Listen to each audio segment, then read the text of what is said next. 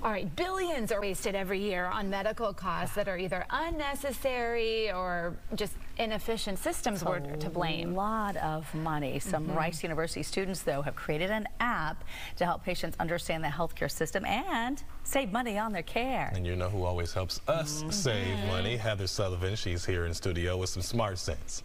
Ah, thank you. We know JAMA shows about 25% of what we spend on healthcare is wasteful. So this is the Healthcare Navigator. It's an app and a website, and it's aimed at helping patients be better informed about their care, shop around, and maybe even avoid some unnecessary procedures. How comfortable you are with quality metrics. After working in healthcare administration and seeing patients overwhelmed with trying to research doctors, prices, and information on their healthcare, Rice student Kayla Grimes had an idea. I wanted to build a platform that could really help people. She and 8 other students created the Healthcare Navigator, an app and website to help patients navigate their healthcare options.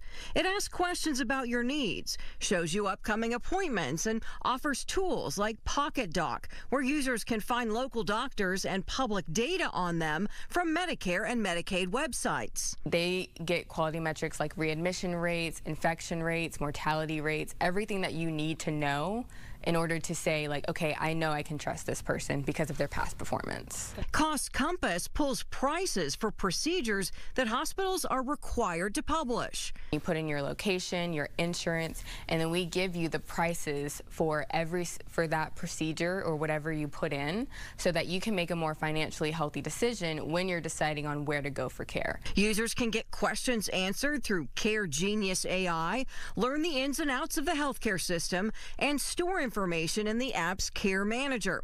The students were mentored by the National Patient Advocate Foundation and Rice professors. Dr. Jay Chung believes that this will help patients understand their diagnosis and treatment. For example, after a surgery, patients may feel more responsibility to actually comply to recommendations that doctors are suggesting, whether that be diet or exercising, even follow-up procedures that patients need to comply to. Making it extremely simple for the average patient to be able to navigate healthcare and to also just get their power back.